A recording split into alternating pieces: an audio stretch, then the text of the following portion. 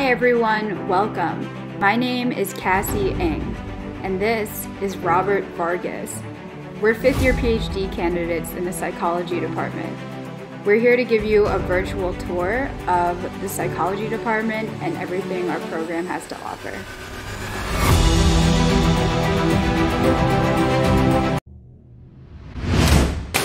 There are three core disciplines in our department: cognitive, developmental, and health/social.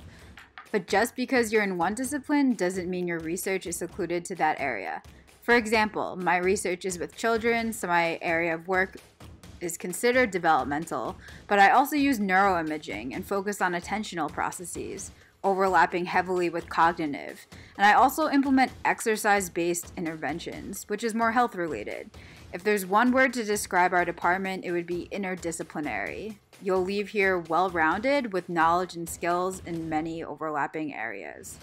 Even though we don't have a clinical discipline, that doesn't necessarily mean you can't work with clinical populations. For example, my advisor Eric Thiessen collaborates with child psychiatrists at University of Pittsburgh and works with pediatric populations at risk for attention deficit hyperactivity disorder. Marcel Just works with populations with autism spectrum disorder and suicidal youth, and Marlene Berman works with patients with epilepsy and prosopagnosia. You'll also notice that our department is relatively small and tight-knit. By the time you graduate, you'll probably know everyone, and they'll know you too. I've seen graduate student cohorts ranging from 3 to 10 people, but the typical size is around 4 to 5. This is good because it fosters more of a cooperative over competitive environment. Let's head into Baker Hall though. This building is where the psychology department is located.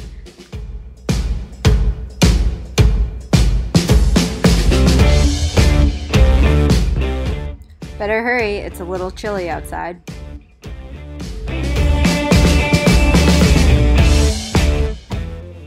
Welcome to Baker Hall. Oh wait, safety first, I need to suit up. Okay, we're good. This is where your office and the majority of classes, lab spaces, faculty, and staff are. You'll see that Baker Hall is unique in that it's a very long building. But I love it because it kind of reminds me of a train station, like platform 9 3/4 from Harry Potter or a really fancy airport. Some spaces are on the bottom floor, some are on the second floor, but majority of the psychology spaces are on the 3rd floor, which is where we're heading. Whoa, watch your step. We could take the elevator, but I'm trying to get my steps in. Today on this tour, I'm going to show you all around Baker Hall, Margaret Morrison, which is a 5-minute walk from here where the developmental labs are, the University Center right next to Margaret Morrison, which has a lot of resources for graduate students, and the Mellon Institute, a few blocks away where our fMRI facilities are. Ignore the cameraman. Okay, let's head into the graduate student wing where all of our offices are.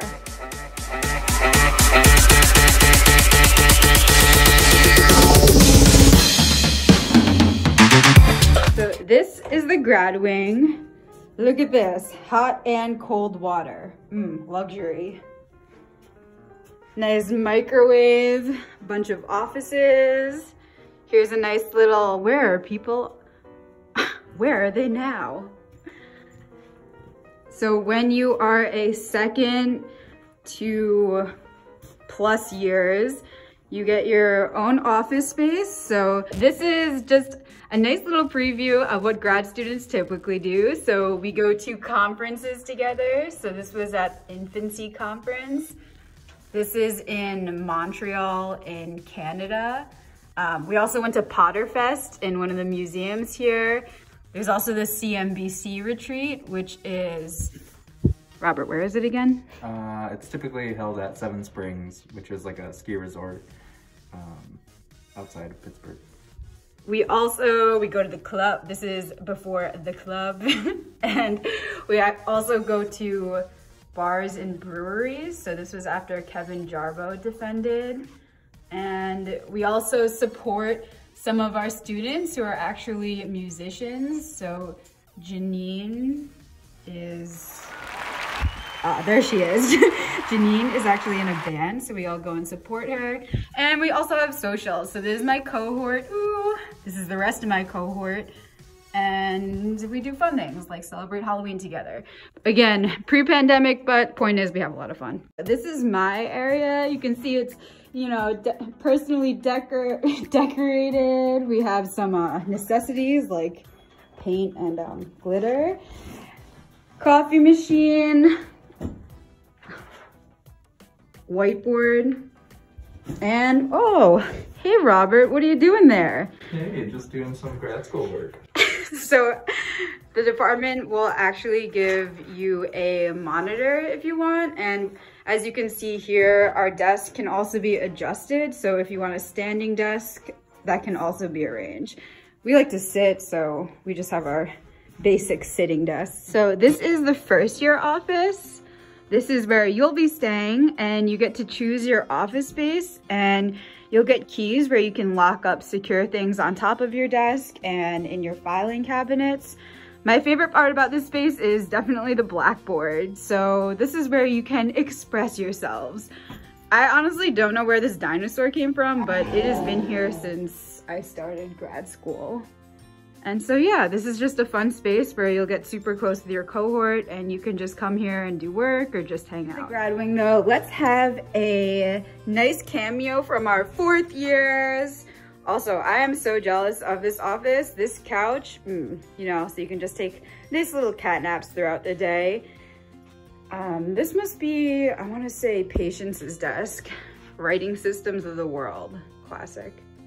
Hi, we're the 4th year cohort. My name is Patience Stevens. I study the processes behind learning how to read using both computational and developmental methods, and I work with David Plout. I'm also in the program for interdisciplinary education research, and I am the coordinator for the graduate outreach program. Hi, I'm Krista Bond. I work with Tim Versteinen, and I study decision-making and generalization in decision-making. And I like running and coffee and biking and climbing. Hi, I'm Janine.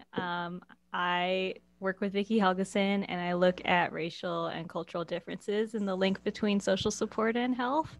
And I picked up roller skating, so yeah, these are my roller skates. So fun. Hi, Fu or Phoebe, she and or they pronoun series. Either is good with me. It's been 4 years. I still find y'all so cool. Holy, y'all are so cool. I study causal cognition with David Rackison and David Danks. So I look at the processes and representations by which humans learn about causation and what leads us astray. So I work with technically both adults and babies.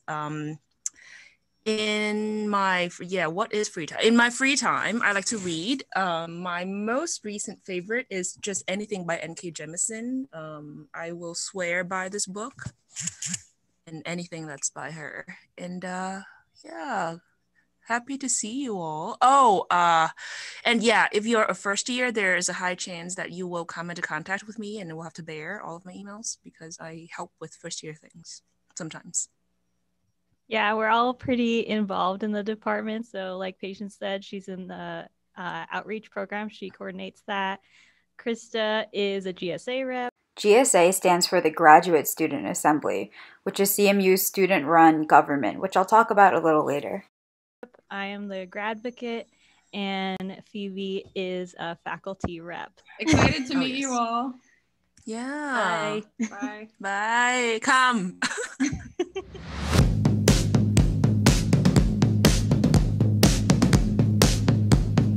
So something you'll notice throughout this tour of our department is the artwork hanging around the hallways. This sculpture is something that I actually built in my first year, and these were pieces donated from our IT department. But this lit up brain here and these lights, they were actually ordered by Mike Tarr, our department head. So something that's really important in graduate school is having hobbies, having a really good work-life balance. So for me, that is painting, drawing, and sculpting. And the department is really supportive of that. Throughout this tour, you'll see a lot of my artwork that is tied to the science in this department, but it's also just a reminder that work-life balance is really important, and having hobbies and having a life outside of research is so important for mental health.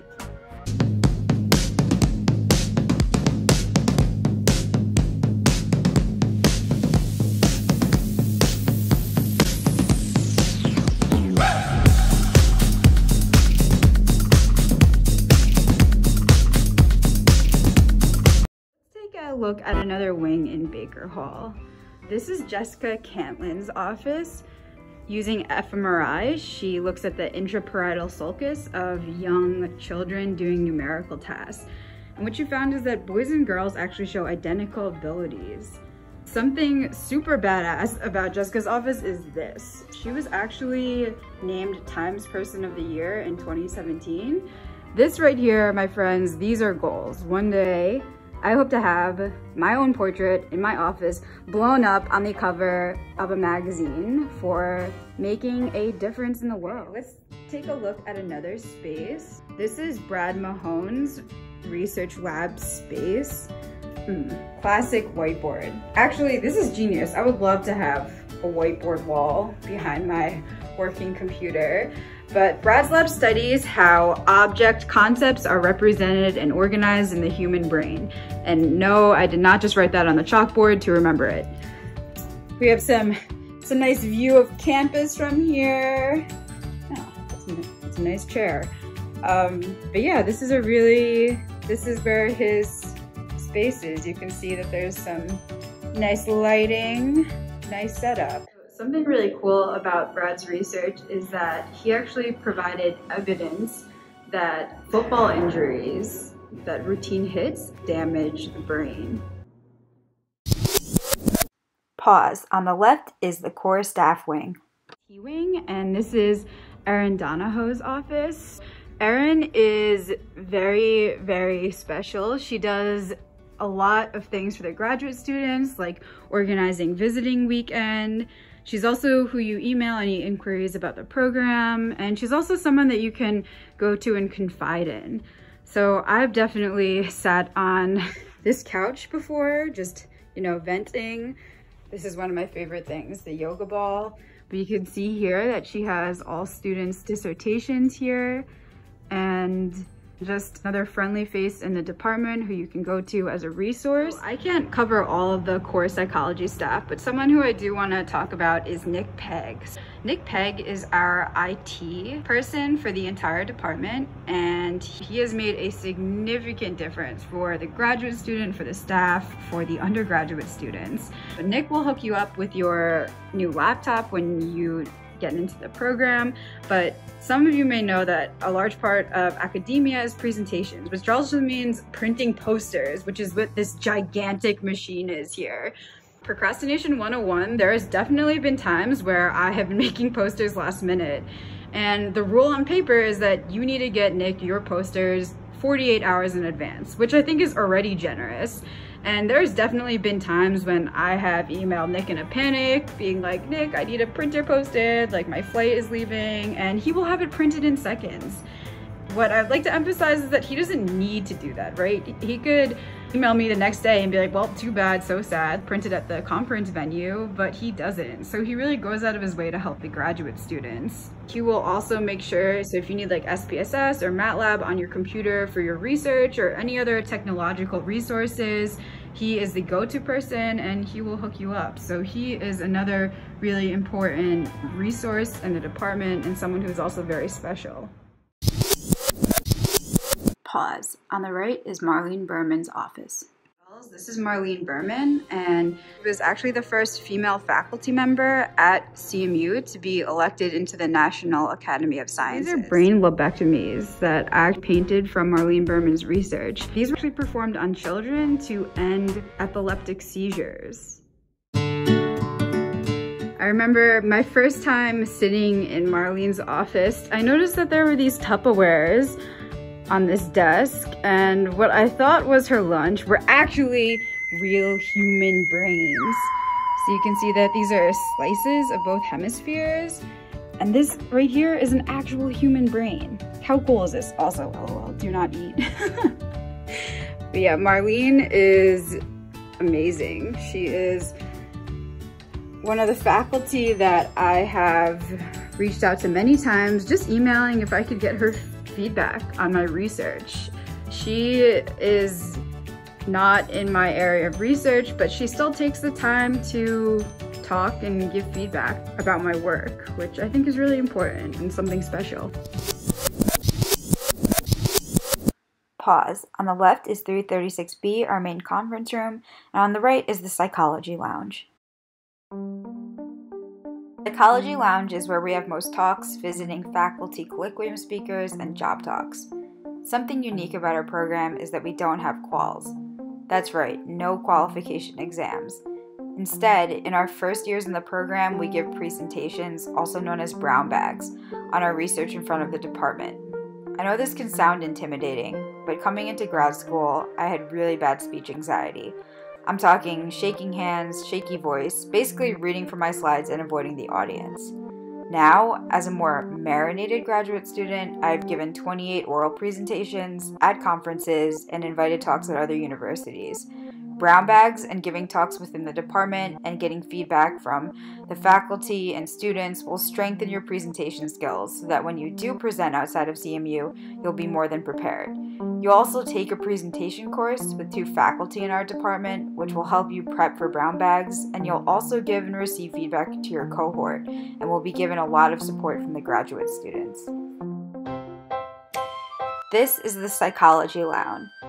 This is a nice communal place where we have a fridge and freezer, sink to wash your hands, coffee maker, microwave, toaster oven, and all of our mailboxes. And hell yeah, we recycle. But this is just a nice place where you can hang out, do work, and you can also hold office hours here when you are TAing. Okay, so let's take a tour down another part of Baker. This is Vicki Helgeson's office, our graduate director, who you've already met. Me, as well as several graduate students, have been to Vicki's office before. She is who you go to if you're having any conflicts or any issues in the program or in life, and she will give you the best advice for your professional development, and she will look out for your interests. She's also very responsive, which I think is important for any graduate director. So if you email her, she will respond to you within the day.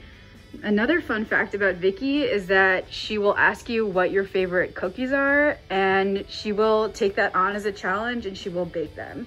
She's also very inclusive. So if you are vegan or gluten-free, she will bake them that way, which I think is something special about Vicki. Pause. On the left, we have David Creswell's lab space, which we'll visit in a few minutes, and the psychology reception office, also known as the fishbowl because it's surrounded by glass. Hey, Queen Bee. Since we're virtual, I am going to take my mask off. It'll be nice to meet all you folks whenever you might get here. My name is Becky Finkel, and I am the receptionist and the facilities coordinator in psychology. I provide office supplies to the entire department. Anytime there are facilities issues, you know, the light goes out, your heater's not working, whatever, that would be me, you would call. And I'm also very important for grad students. I do your expense reports. So whenever the grad students spend money, I'm the person to come to try to get it back. Okay, so just emphasizing how important Becky is. So yes, Becky takes care of all of our reimbursements. So when you travel for conferences, she will get that reimbursement back to you within a few days, which is amazing. Very, very quick turnaround. Also, endless supply of paper and supplies. I would like to just say that this is like Target on crack. Look at all of these things. Pens in every colors, Sharpies, staples, and there's even stamps and postage. Look at this. We will hook you up. Next to Becky's office are our printer and scanner facilities. So if you need to mass copy and print consent forms for participants or exams for TAing classes, these are connected wirelessly to our laptops. Okay, so we're just gonna take a tour in one of our social labs. Oh, what a surprise! We have a cameo from David Creswell. Hey everybody, welcome to my lab. This is the 340 wing. We have a number of rooms here where we do a lot of work related to stress and coping and stress management interventions. So oftentimes you'll see people coming from the community end and looking around, kind of wondering where they should go. Typically they need to go to my lab, so you'll send them down to this wing here. And I just want to say welcome. I know this is unusual to have virtual tours, but we're delighted to have you, and certainly I think by the time you're coming here to start classes, we'll all be back in person, and hopefully you and I can sit right here at the table in the 340 wing and have a conversation. But it's a wonderful place. We really hope that you'll come here, and that I hope you enjoy this tour. Cassie, I'm sure, is crushing it. She and I take Group X classes, and those are exercise classes that are offered on campus. So maybe you'll come join us. Again, welcome, and I'll hopefully see you around soon. Okay, everybody, we thought we'd give you just a short tour of the 340 wing lab space that folks in my lab work in. So this is one of the testing rooms. This is one of our all-purpose rooms. We do a whole lot of stuff in here. You can see there's a giant freezer in there. A lot of times we do dry blood spots and saliva sampling and other things here. So this, you can't see it. We have a sink in here, so that helps with some of the work that we do. And so biological assays and specimens come through this room commonly. All right, let's go down the hallway. Okay, this is one of our call rooms. We do a lot of community randomized control trials where we offer stress management programs. And typically we have a study hotline where people are calling in and we are talking to people out in the community. This is a lot of times where that work's happening. And you'll see there's some cushions there. We do these different meditation studies. So there's always meditation cushions in our lab. All right. We're moving here. This is my project manager's room. We've got 2 of these. I've got three full-time staff really running the show in my lab and working on coordinating different projects. And so they do get a window. Don't tell anybody. All right, we're going down the hall. This is one of our testing rooms. It has a lot of different physiological assessment equipment. It's kind of a flex room. It changes with every study, so every couple months we're reconfiguring it, but it's a great way to work with community participants. All right, there's a classroom right there, and then right here, this is our other lead project manager room. We've got folks that come in, research assistants that work side by side with our project managers, and yes, there's a window. This is the postdoc office and special faculty office. Janine Dutcher is my lab director. She sort of tells everybody what to do, and she's got a beautiful setup there. And sometimes shares office space with other postdocs, but I don't see anybody in there right now. Probably been pretty quiet. In fact, I'm imagining it's pretty dusty because I know Janine is off working virtually, as is everybody in my lab. And we've got a couple of other testing rooms, but I think that's a nice general tour to give you a sense for our layout. This is our main lab room here. We have whole test banks of computers with physiological recording equipment. And there's some holes that we punched in that wall that allow us to use this adjacent room really as a really nice testing room. We've got video equipment set up, and a lot of times we'll do TRIO social stress tests, and we'll do laboratory stress challenges in here. Various kinds, and it's got a separate door for people to go in and out of. So really nice setup. Thanks, Cassie. Thanks. Hope you enjoyed the virtual tour, and I hope you come see it in person. So these are tonotopic maps from Lori Holt's lab, who studies auditory perception, but Bobby Klatsky is the one who actually helped me calculate the visual angle. So you can see that your perspective based on where you're standing changes. So A lot of our faculty also have a lot of overlap with electrical computer engineering and human-computer interaction. So this is Bobby Klatsky. She was actually the first woman head of our psychology department.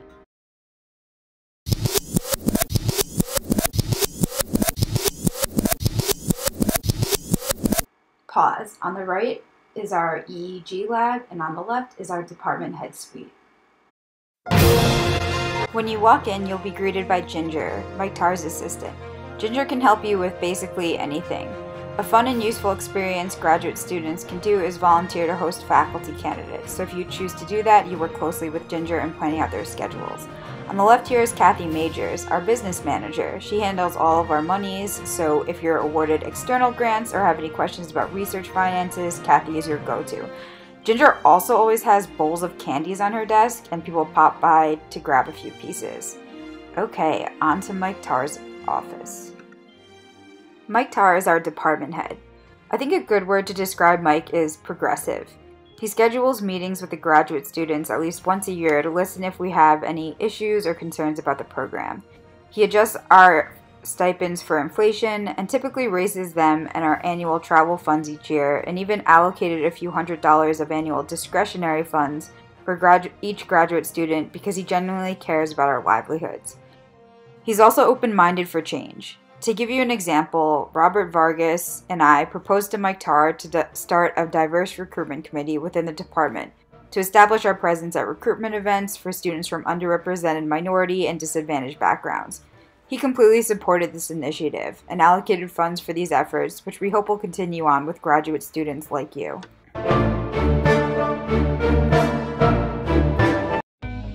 Welcome to the EEG lab. This EEG lab is special because it's communal, meaning if you come into the program and you want to use EEG, you can.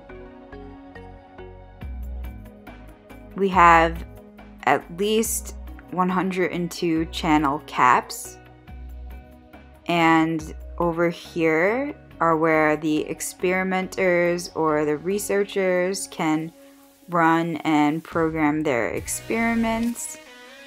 And over here on the left is where our caps and the electrodes are hung. EEG is super cool because high temporal resolution, non-invasive, relatively inexpensive.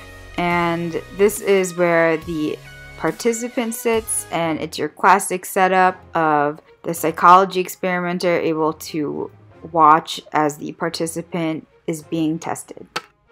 So you know the classic selective attention test where there's a bunch of basketball players and the basketball player is wearing white. You're counting how many times they're passing the ball to each other. But while this happens, there's either a gorilla or bear who kind of just like chills in the middle. But you don't notice him because you are too busy counting the basketballs. Well, we replicated this and it didn't work. Probably because Bo Powers, who was one of David Plout's students, was a foot taller than all of us. But this is just something fun that we did in Baker Hall, and I had to share it with someone.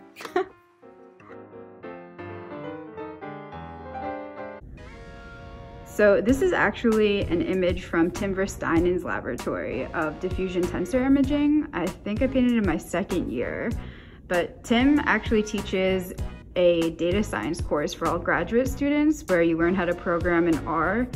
And I came to CMU with little to no programming background. And now, as a fifth year, almost graduating, I am a fluent programmer in both R and MATLAB. And I feel very confident in my statistic abilities, but it's primarily because of Tim's class. So if you're like me, where you start graduate school and your last statistics class was actually in your junior year in undergrad, and you kind of forgot what a t-test or an ANOVA is, that shouldn't discourage you at all from being in graduate school, because our department will give you the resources and the instructors to help you learn that material. Okay, we are heading over to Margaret Morrison from Baker Hall, and on the way there, we are stopping at the Number Garden, one of my favorite places on campus. So, some of the big words that you hear are things like big data and machine learning and artificial intelligence. But when you leave CMU, you'll know what those terms mean, and you'll probably even use them in your research. CMU is a very tech-heavy school, and it's for a good reason. And now I present to you Margaret Morrison.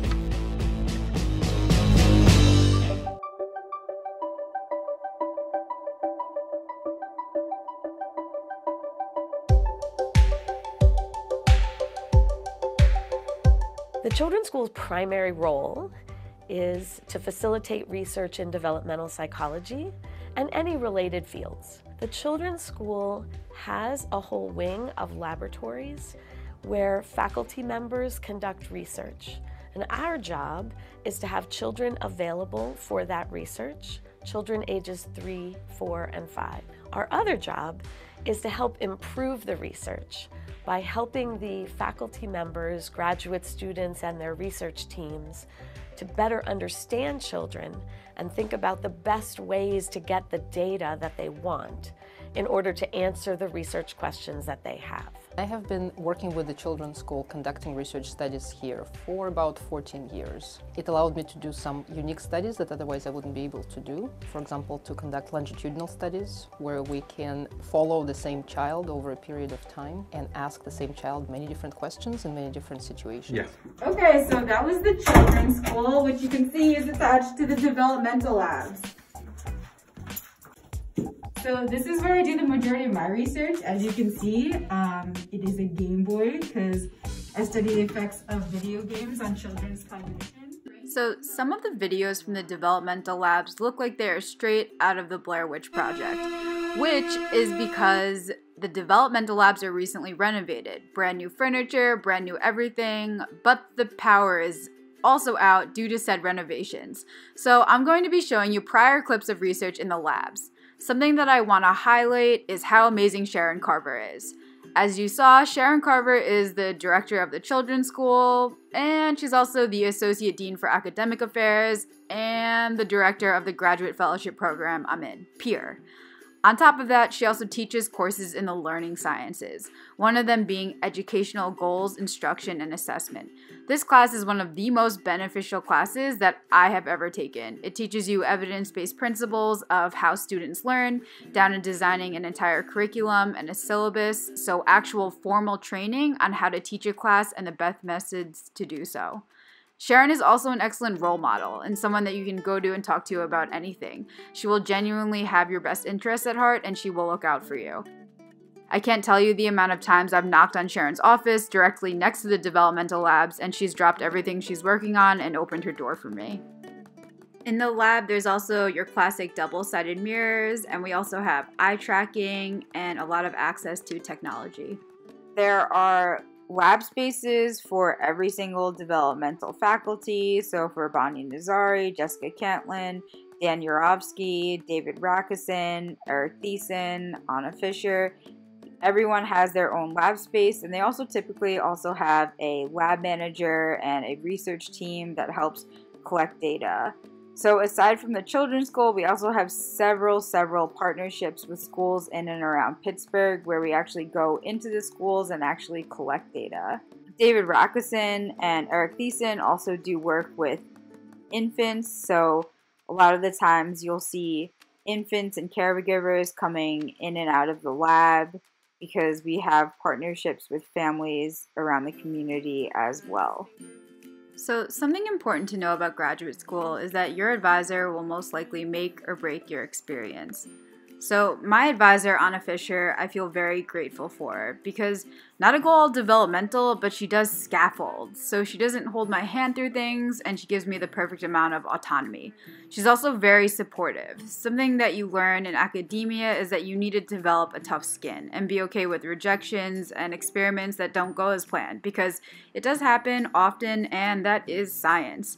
A tradition that we started in the lab is we celebrate not only acceptances and worked experiments, but also submissions and rejections. So rather than kind of moping around when something doesn't work and just celebrating acceptances, we also celebrate rejections and attempted experiments just as much. And it just shows that she helps me build resiliency, and having a supportive environment is so important.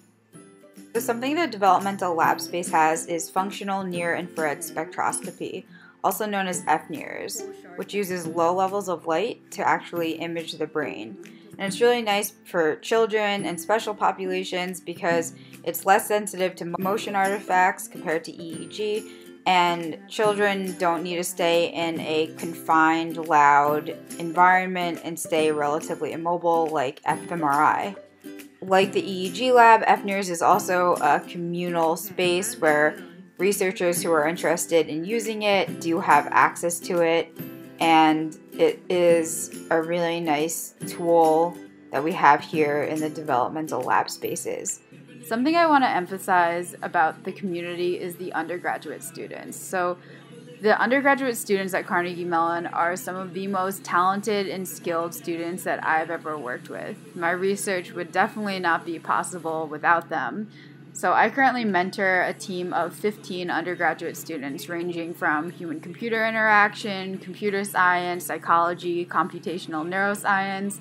Working with them is definitely my favorite part of the graduate student experience here. One of the biggest traditions at CMU is painting the fence, which has actually beaten the Guinness World Records for the most painted object in the world. But this is one of the ways that students express themselves here at the university. So these images were actually modeled off of work in Tim Versteinen's lab and also by Kevin Jarboe. So we're actually going to go visit Kevin in the University Center. Next to Margaret Morrison is the University Center. This is where a lot of students can hang out either outside or inside and do work. There's also tennis courts, an indoor swimming pool, and a racquetball court. This is the University Center. So this is where students come as sort of a central hub. In the University Center, there is a Center for Student Diversity and Inclusion. Hey everyone, I'm Kevin Jarboe. Welcome to the center. Let's take a tour. Come on in.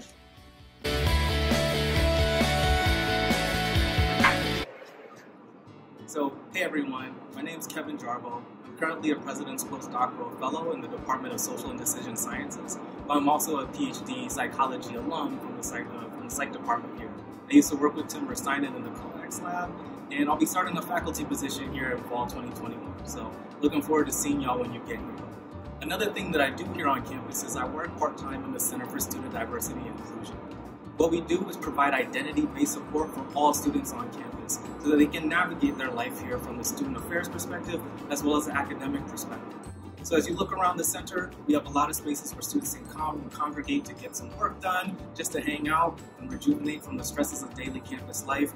But you're surrounded by a bunch of different professionals here in student affairs who are able to support you in any ways that you need. So there's a ton of places to work, a ton of places to connect, and a ton of places to find yourself here at CMU. So I'm looking forward to seeing you all down here in the center.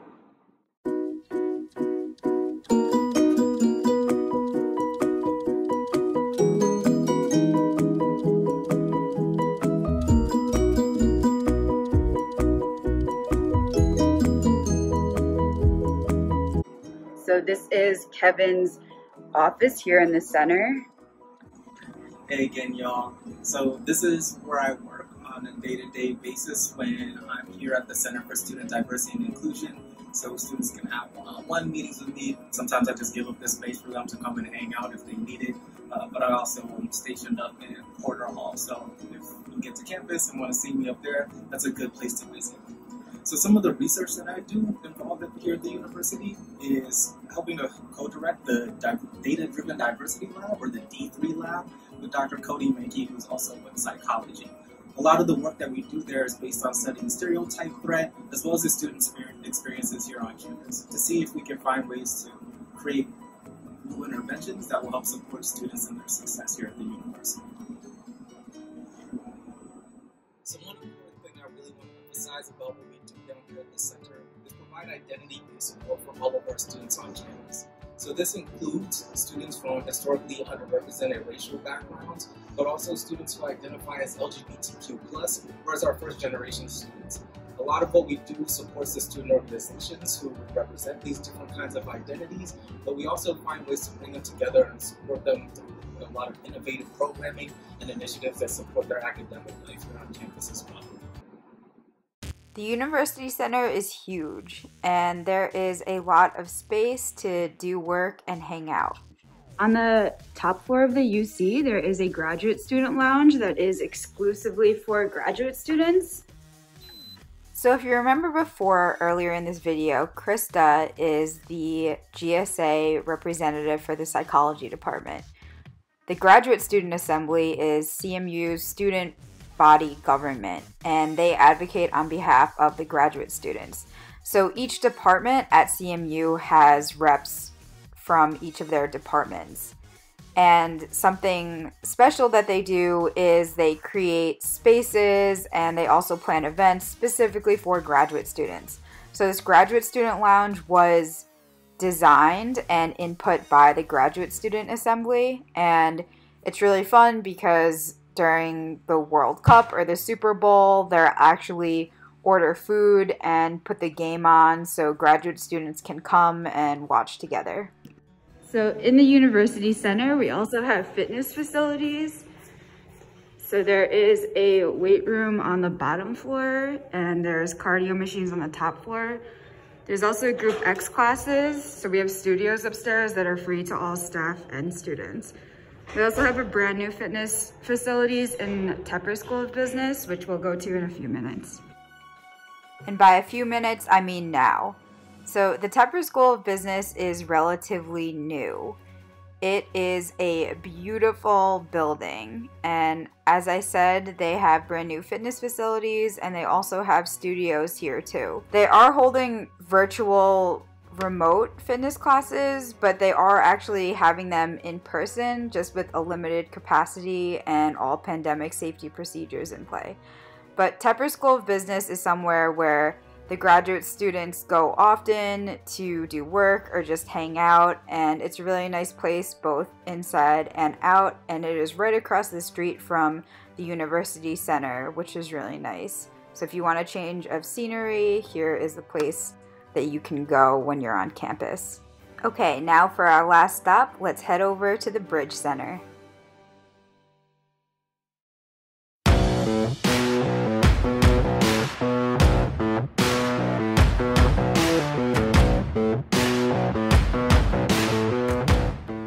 The Bridge Center is located in the Mellon Institute, which is a few blocks away from Baker. If you're taking any neuroscience classes, they'll most likely be in here. And if you do any fMRI work, this is also the building that you'll visit quite often.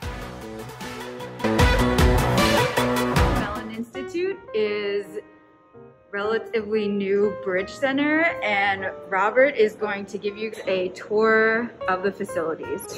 Hello everyone, let's go on in. And so this is the Bridge Fusion Center. It's about, it's entering its second year. It's a really new facility. So CMU originally had access to a scanner over at a building called Wing Hall. But that scanner is kind of aged out, and we're sort of making the transition to the Bridge Center, which the Bridge Center is a joint facility between CMU and the University of Pittsburgh, and it's here in the Mellon Institute, which is a building that's kind of about 5 to 10 minutes of walk away from CMU. And so let's do a tour.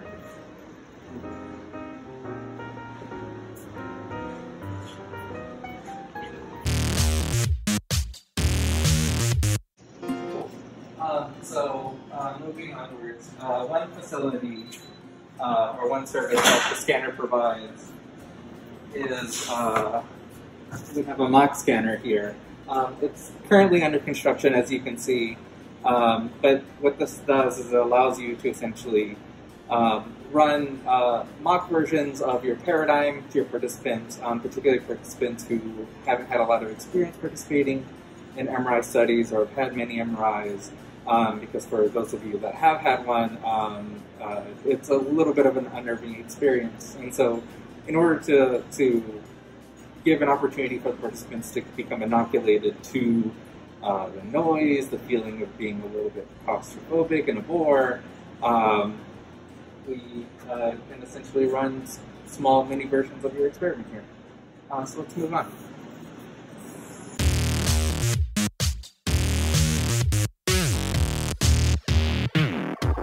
Here's kind of entering the MRI suite. As you can see, we have really nice unisex bathroom facilities.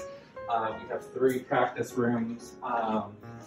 We can just look at an example of one real quick. As you can see here, they're generally empty rooms with computers where you can run behavioral, pre-scan behavioral assessments, or post-scan debriefings, pretty much whatever you want. There's plenty of space here.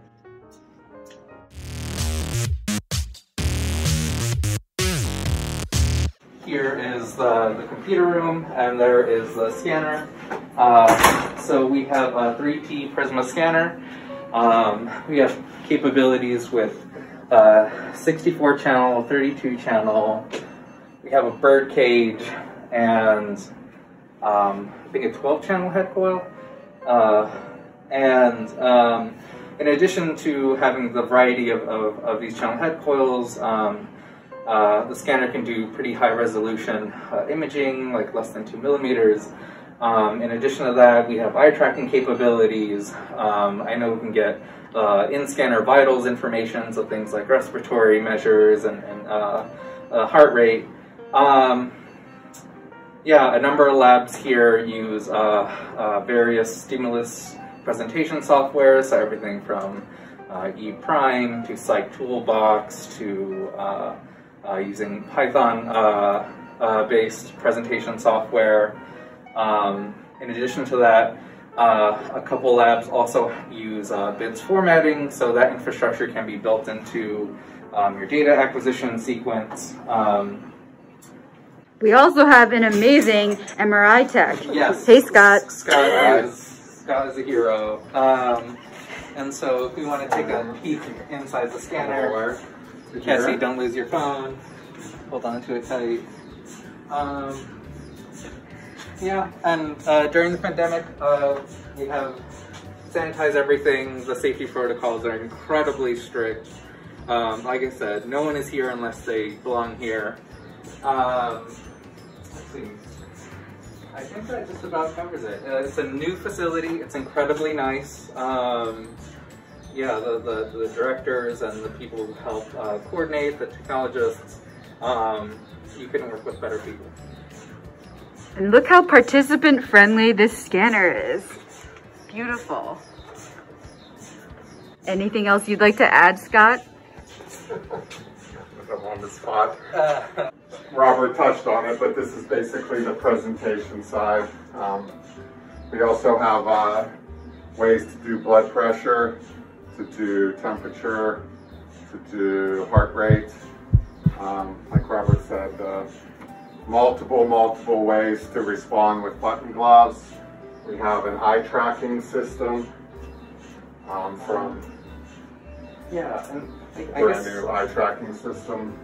And I guess on the software end, I'm not sure if this has been implemented yet, but I know there's a coordinated effort to create kind of like a centralized GitHub repository for various labs to kind of share their aspects of their pipeline, whether it be image processing or kind of data formatting.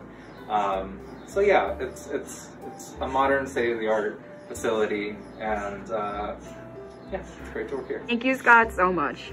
Welcome. Thanks, Robert. So right next to Baker Hall is actually Flagstaff Hill. So our campus is right next to this beautiful park where you can have picnics and hang out, throw a frisbee, just soak in the sun. Right over there is actually Phipps Conservatory where they conduct research. So if you're wondering what the graduate students have been doing outside of research, in the pandemic, we have socially distanced lunches, virtual happy hours, game night. We love Jackbox games and Among Us. We also hang out in our virtual graduate wing. Look how cute we are sitting by the fire. We really hope you enjoyed this tour, and we hope you can join our community and be here at Carnegie Mellon. Welcome to the developmental lab space.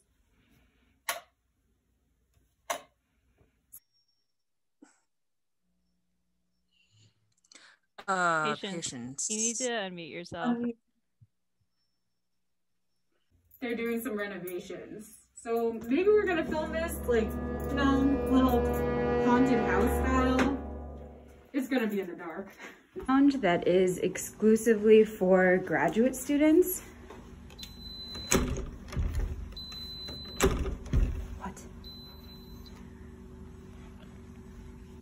Oh yeah, we're pretty cool and we might be the coolest cohort. You know, don't tell anyone, that's on the DL. But if you come here, maybe you can be part of the next coolest cohort. Oh yes. What is that, Scott? This is how we clean and sanitize everything with COVID. It's basically a Clorox gun. Yep, smells like bleach. Yeah.